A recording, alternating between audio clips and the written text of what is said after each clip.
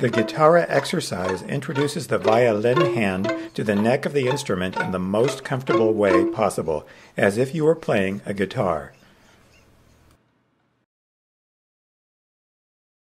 There are two things to notice here. First of all my fingers are light on the string.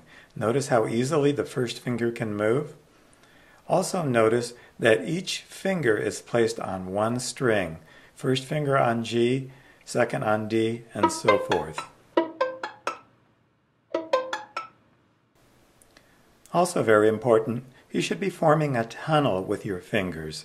Notice the space between the violin's neck and the side of your fingers. Keeping your violin in guitar position, let your violin hand, your left hand, slide lightly up and down the neck as you pluck with your right thumb. Finish off with some quick slides up and down the neck. It's a very light brushing motion.